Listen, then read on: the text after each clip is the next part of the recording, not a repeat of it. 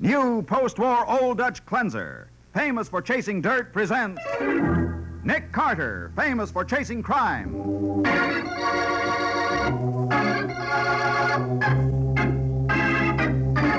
Every week at this time, two great names are joined as new post-war Old Dutch cleanser brings you one of the most resourceful and daring characters in all detective fiction, Nick Carter, Master Detective.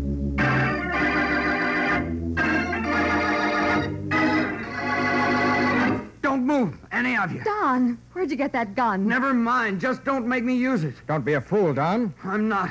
I'm going out of here, and nobody's gonna... Don't be too sure. Nick! Anybody else want to try any smart tricks before I leave? Now, the case of the Forgetful Killer. Today's adventure starring Lon Clark as Nick Carter, brought to you by new post-war Old Dutch cleanser. In the back booth of a dingy bar in the slum district, a well-dressed young man takes a thick package of banknotes from his pocket and passes it across the cigarette-scarred table to the shifty-eyed little man who sits across from him.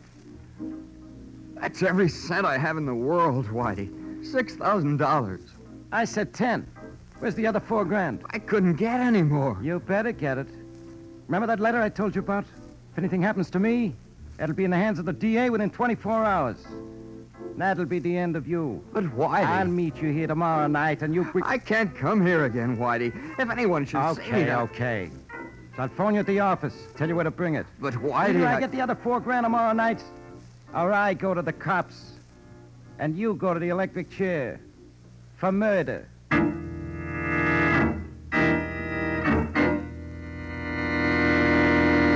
John, if there were any way I could raise the money for you, I would. You know that. Oh, I know, Chris. I wouldn't have asked you, except I've tried everything else. You're the only real friend I've got. Sure. Now, when you need me, I can't come through. Oh, I don't know what I'm going to do. Whitey phoned me about an hour ago. I promised to have the money at the corner of 1st and Water Streets at 1 o'clock tonight. I've got to have it there. But why, Don? What's he got on you? You can tell me. No, Chris, I don't want to talk about that. But if Whitey ever tells the cops who I really am, it's the end of everything. And that little rat's got me tied hand and foot. You mean that letter to the district attorney? Yes, but... Chris, do you think you could be lying about that letter? If I thought now, that... Don, you're not getting any crazy ideas, are you? Oh, I don't know. I don't know what I'm thinking. There's only one chance left. Yeah? Mr. Hughes gets back from Washington at 11 tonight. You'll never get him to part with $4,000. If I know our beloved employer, he'll never... But he's got to. It's my last hope. But what if he won't? Then I'll be waiting for Whitey just the same.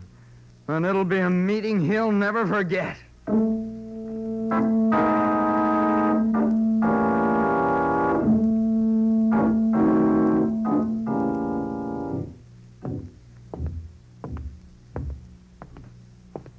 Whitey. Eh? Oh, it's you, sonny boy. So dark in that doorway, couldn't see you. Okay, where's the $4,000? It's right here. Oh, no, you don't.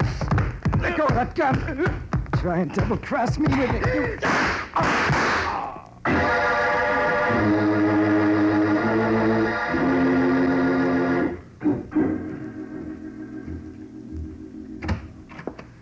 Good morning, Matty. Oh, hi, Nick. Hello, Patsy. Good morning, Sergeant Matheson. Mr. Hughes, this is Nick Carter and Patsy Bowen. How do you do? Hello, Mr. Hughes. Well, thank goodness you're here at last. At last? Mr. Hughes, it's been exactly 17 minutes since Sergeant Matheson phoned and asked us to come down here to your office. I haven't even had my breakfast yet.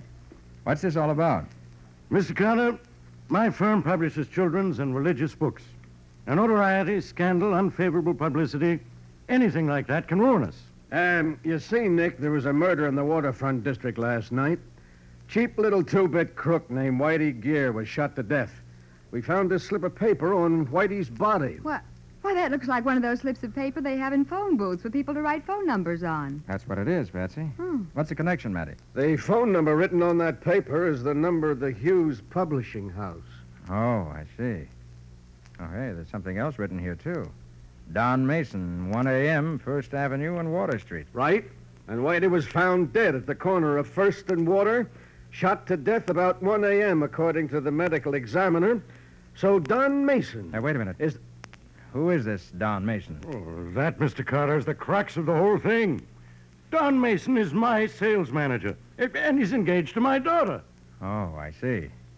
And you think Mason kept the appointment with Whitey and murdered him, huh? Well, of course, don't you? I wouldn't know, Matty. This slip of paper with Mason's name on it certainly doesn't convince me. Well, I don't get you. From what you tell me, I doubt that Whitey was the kind of man who'd make a memorandum about anything. Oh, phooey. He did it this time, and that's all I care about, Nick. Maybe. Look, Matty, has anybody else handled this piece of paper except you and me? I know. I took it off the bite myself. Why? Then let's put it in an envelope and see that no one else does touch it. Uh-huh. Okay, if you want to. But there's another thing, Nick. Yeah? Whitey was a skinny little runt, but from the looks of things, he must have put up a whale of a fight before he was killed. We found a couple of gray wool threads under his fingernails, like from a gray tweed coat. And Whitey's coat was brown. Oh, then you think those threads came from the killer's coat during the struggle? Sure, Patsy, what else? Uh-huh. And Mr. Hughes here tells me Don Mason wears a gray tweed coat. And so do lots of other people, Matty.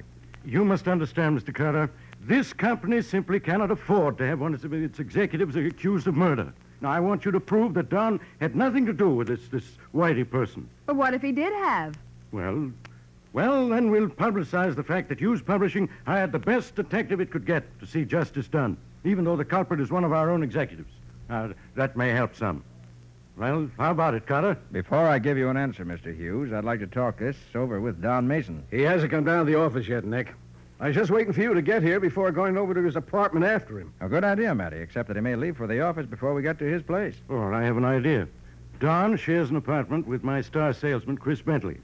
I could phone Chris, tell him to keep Don there until you arrive. Yeah, suppose you do that, Mr. Hughes. And unless he's got a mighty good alibi, that young fella's going to move to another apartment. A small one in the city jail.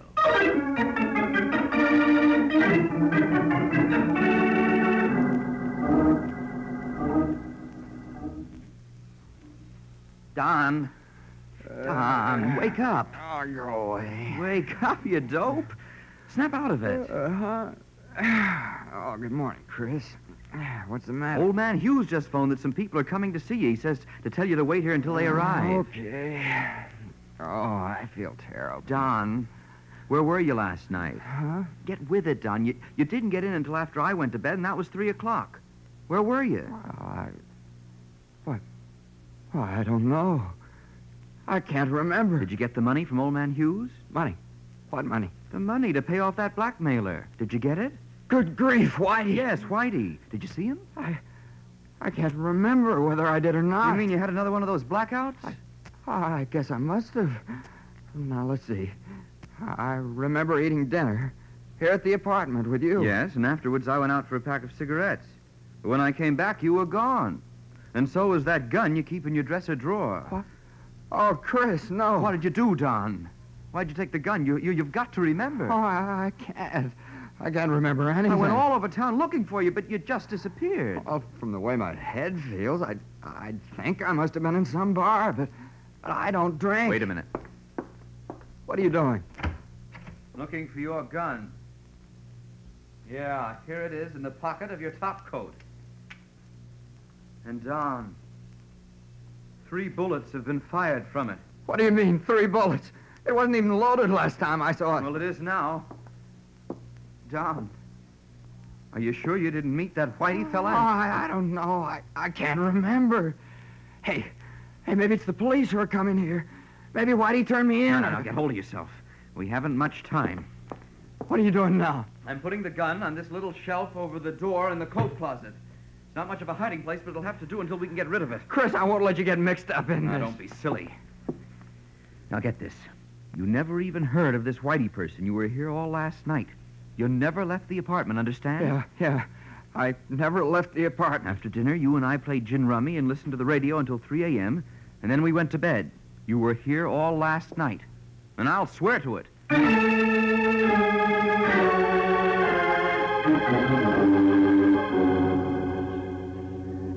And you still say you didn't meet Whitey Gear at the corner of First and Water Streets last night, Mason? No, I never even heard of the guy, Sergeant. Then how come he had your name and phone number? I don't know. Can you prove where you were at 1 o'clock, Don? I was right here in the apartment. That's right, Mr. Carter. Don never stepped outside all last night. You'll swear to that? What? Well, sure I will.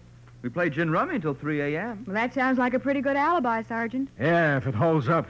Frankly, Don, you don't look as though you'd spent a quiet evening at home. I'd say you were suffering from a pretty bad hangover. Well, Mason, Whitey Gear was killed with a .38 revolver.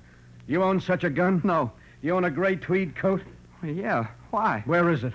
Well, it's in the closet, but All right. Don! Oh, darling, Daddy said you were in some kind of Now, trouble. Don isn't in any trouble, Betty. No, honey, it's all right. Hey, wait a minute. Who's this? This is Betty Hughes, Don's fiancée. Say, you're looking fine, Betty. That's a new hairdo, isn't it? Of course not, Chris. But what did Daddy mean I by... guess it's just because I haven't seen you for so long. What are you talking about? You saw me only last night. But what was that? Chris came over to my house last night looking for Don. He said Don had disappeared, and he thought... Well... Don, something is wrong. Oh, you are in trouble, aren't you? You bet he is, Miss Hughes. So he was with you every minute last night, was he, Chris? Well, Now, look, Sergeant, I'll there's talk to you later. Get your hat, Don. I'm taking you in for the murder of Whitey Gear. Now, Matty, are you sure you have enough of a case to justify an arrest? You bet I have, Nick. Why would he frame a phony alibi if he wasn't guilty? Oh, Chris, if I'd only known. I tried to tip you off, Betty, but I guess I was pretty clumsy about it. You ready, Don? Yeah, I got my hat. And I got this! Where'd you get that gun? Never mind. Just don't make me use it. Because if I do, somebody's gonna get hurt.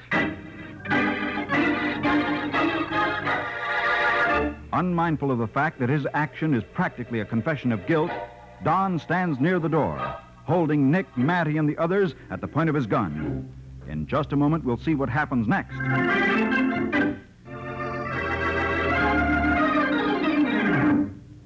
Now, back to the case of the Forgetful Killer. Today's adventure with Nick Carter, brought to you by new post-war Old Dutch Cleanser. Holding Nick, Matty, and the others at the point of his gun, Don stands beside the door to the inner room of the two-room apartment he shares with Chris. Now, get into the bedroom, all of you. Let's do as he says, Matty. No use anyone getting shot. Thanks, Mr. Carter. I want to be sure nobody's gonna... Don't be too sure. Hey! Keep your hand away from your gun, Sergeant. Okay. You hurt, Nick? No. Just got the wind knocked out of me. Went down through me. That was quite a stunt, Don. I was a commando in the war. Now, anyone else want to try any smart tricks before I leave? You're playing this awful dumb, kid. I'm playing it the only way I can. Now I'm going to lock this bedroom door. And then I'm getting out of here. And heaven help anyone who tries to follow me.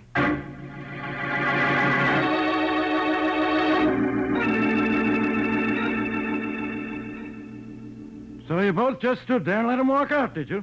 A fine pair of detectives you turned out to be. They didn't just stand there. As soon as they heard the outside door close, Nick and Sergeant Matheson were after him. Yeah, but by the time we got the door unlocked, he was out of sight. But he left his wallet in the dresser, along with some small change, keys, and so on. He won't get far without a cent in his pocket. Yeah, he left that gray tweed coat, too. I sent it down to the police lab. And if those threads under Whitey Gear's fingernails came from that coat, we'll know it in a couple of hours, Nick. That young scoundrel. When I think of all I did for him. What did you do for Don, Mr. Hughes?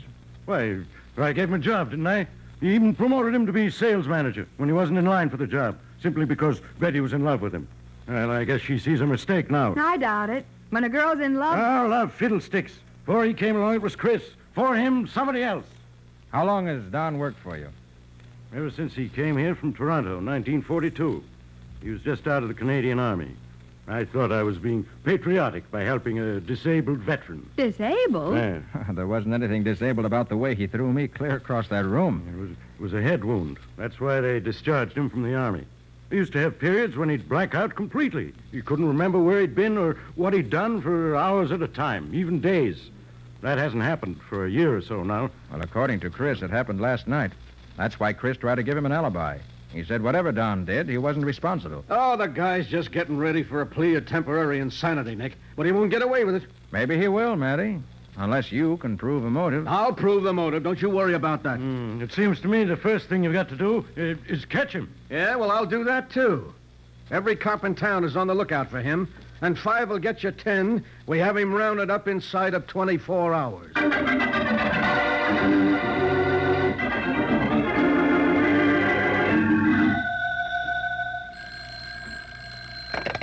Hello?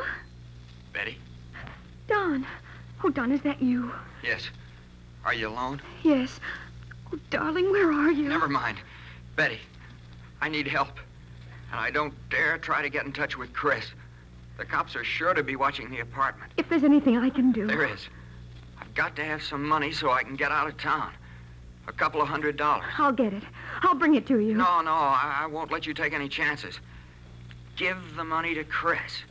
Tell him I'll be waiting in the freight yards at the foot of 68th Street at midnight.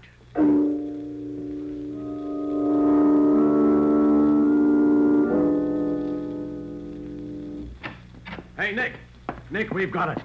Got what, Matty? The only thing that was missing in this case, the motive. Look at this letter. Who's it from, Sergeant? From Whitey Gear, that's who. Whitey. And let's see. Here you are. He was afraid Don might try to knock him off, so he left this with a friend to be mailed to the district attorney in case anything happened to him. DA got it in the mail about an hour ago. What are those newspaper clippings, Nick? I don't know yet. Dated Portland, Oregon, 1939. It's all there, even a picture of Don Mason. His real name is Jimmy Burke, and he's wanted for murder. Murder? Yeah, Patsy, he was mixed up with a juvenile gang in Portland that robbed a warehouse and shot the night watchman. And Don was the one who killed him? That's what this clipping says. Oh. The gun that killed the watchman was positively identified as belonging to Don. He must have escaped into Canada and joined the army there under the name of Mason, huh? You wire Portland for confirmation, Matty? Sure I did. No answer yet, Nick. Hey. Look at the handwriting on this note that was with the clippings. What about it? Well, that's Whitey Gear's handwriting. At least his name is signed to it. So what? Well, it's nothing like the handwriting on that memo you found in his pocket. Why, Nick, you're right. Hey, maybe Don wrote down the time and place he wanted to meet Whitey and then gave it to him. No, I don't think so, Matty. I have a hunch that memo was planted. Yeah? Well, the laboratory boys tested those gray threads under Whitey's fingernails, Nick, and they're definitely from Don Mason's coat. It's an airtight case. Yeah, sure. You seem to have everything except a prisoner. You haven't found any trace of Don yet, have you? No. He won't make a move until after dark. But like you said, he's got to have money. Probably he'll try to get it from Chris. And I've got all my men around that apartment. I don't think he'll go back to the apartment, Matty. What? My hunch is he'll try to contact Betty Hughes. Hey, maybe you're right. Well, I'll just plant some of the boys around the Hughes house, too. You won't have to, Matty. I phoned Walter McGlynn. He's watching the place now. Oh, well, okay. Then we got him, no matter which way he jumps.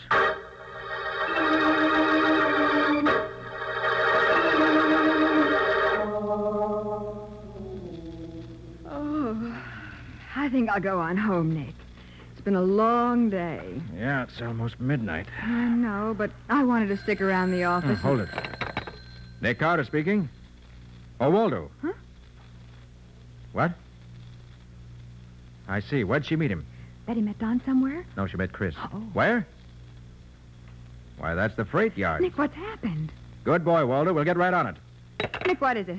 Betty just met Chris in the cafeteria on the east side and gave him a roll of bills. The getaway money for Don. That's what Waldo figured, so he trailed Chris out of the cafeteria and heard him tell a cab driver he wanted to go to the foot of 68th Street. So that's what you meant when you said the freight yards. Yeah.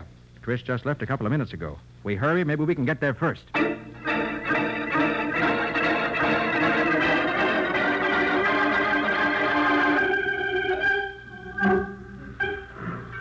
Nick, that was Chris ahead of us. I know it was. Yeah, I got a good look at him when he passed under the light.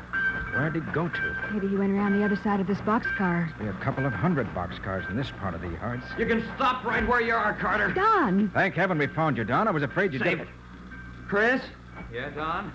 Get his gun. Okay. Now, wait a minute, Chris. You're in trouble already. You help him now, that's going to make you equally guilty. Well, what can I do, Mr. Carter? Don's making me do this at the point of a gun. Aren't you, Don? Sure I am. You got it? You bet. Don, listen to me. Don't be a fool. If you give yourself up, I think I can prove your innocence. Innocent? But I'm not. I killed Whitey because he was blackmailing me. I must have. Do you remember killing him? Oh, no, I don't remember anything that happened last night, but I don't think you did kill him, Don. In fact, I'm positive you didn't. Don't listen to him, Don. It's a trick. Look, Don, there's only one person who knew where and when you were going to meet Whitey. Only one person who could have drugged you. Drugged me? Yes, drugged you. That's why you thought you had a hangover this morning. So that's it. This person drugged you, then kept your appointment with Whitey wearing your gray tweed coat. Chris, it was you. Okay, let's quit playing games. You Drop your met gun, Whitey. Don. You met Whitey and you killed him. If you don't drop your gun, stupid, I'm going to use this gun I took from Carter. Okay. Now you're being sensible. But I don't get it. You were my friend. I trusted you. Sure, I was your friend. I didn't mind a bit when you got the sales manager job I should have had, and I was tickled to death when you took my girl away from me. So that's it. Sure. With you out of the way, I'll be the new sales manager. And I'll be the boss's son-in-law, too. Someday I'll own the whole business. You're going to have to work awfully fast to do all that before you go to the chair for killing Whitey, aren't you, Chris? Who's going to send me to the chair? Not any of you three. Because when Carter and Don get through fighting it out, I'm afraid there won't be any survivors. What are you talking about? It'll be easy, Carter. I've got your gun to shoot Don with, and then I'll take his gun to finish off you and Miss Bowen. Chris, you're The crazy. cops will think Carter tried to arrest you and you shot it out. Why, that's ridiculous. Someone will hear the shot. That freight engine is going to pass on the other side of this boxcar in a few seconds. It'll make enough noise to cover anything, even gunshots.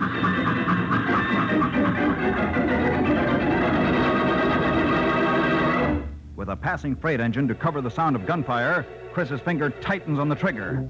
We'll see what happens in just a moment.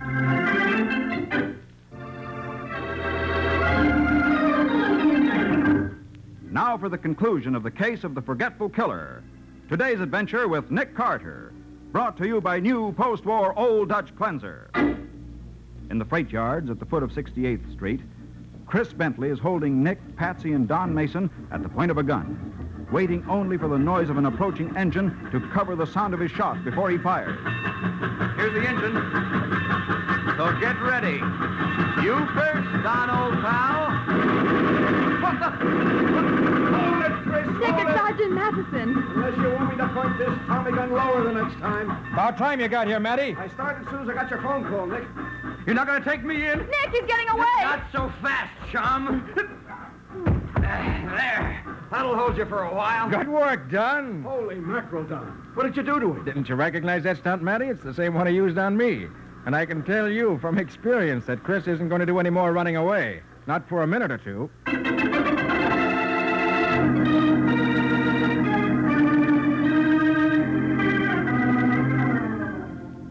I can't thank you enough for what you did, Nick. But, well, I guess it wasn't much use.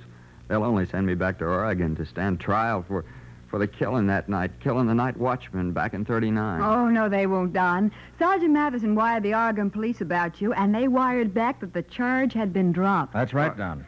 About a year later, the real killer was caught, and he confessed. For the love of Pete. You were completely cleared. But if Chris wanted to get rid of me, why did he kill Whitey to do it? Well, for all he knew, he only had to sit tight and let Whitey turn me in. He said you were going to Mr. Hughes for the money, and he was afraid you might get it. And he couldn't turn you in himself because you wouldn't tell him what Whitey had on you, or even what your real name was. Yeah, that's right.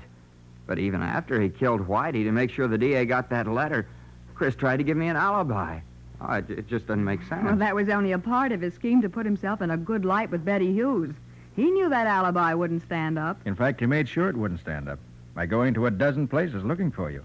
He knew someone would remember that he'd said you disappeared and couldn't be found. And to think you figured the whole thing out from that piece of paper with my name on it. And the time and the place where I was supposed to meet Whitey. Just a minute, Don. That's not quite true. That slip of paper looked a bit phony to me, but that was all. When Chris tried to incriminate you by putting that piece of paper in Whitey's pocket, he was actually furnishing the evidence that was going to convict him. What do you mean? He forgot a very important thing. Fingerprints. Fingerprint? Yes, Whitey's fingerprints weren't on that paper. So obviously he couldn't have written it. But Chris's fingerprints were all over it. Wow, he did forget something important, didn't he? Uh-huh. But, say, Nick, you didn't know about those things until an hour ago. Why were you so sure Don was innocent? I became convinced the minute he threw me across the room in his apartment. What'd that have to do with it? Well, Whitey was a scrawny little fellow. Yet Matty said he put up quite a fight before he was killed. Oh, I see what you mean. If Don could put you flat on your back in 2 seconds, a little guy like Whitey would have been licked before he started. Right, Patsy. Well, this is the first time in my memory that a man has made a friend of me by knocking me down.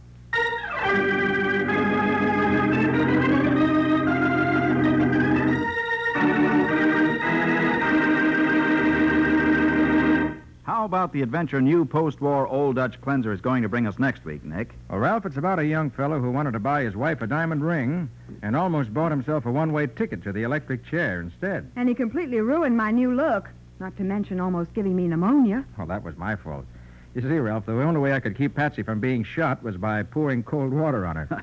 Sounds as though you had a rough time, Patsy. Well, I did. What do you call this adventure, Nick? I call it the case of the clue called X.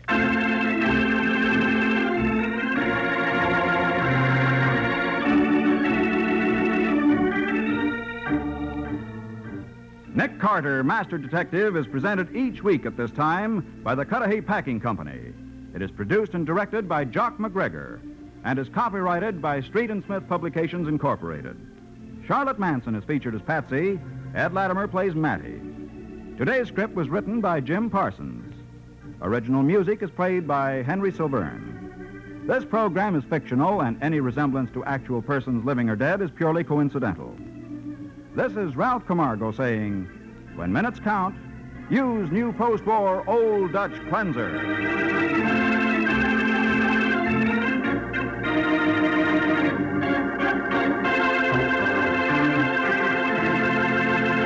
This is the Mutual Broadcasting System.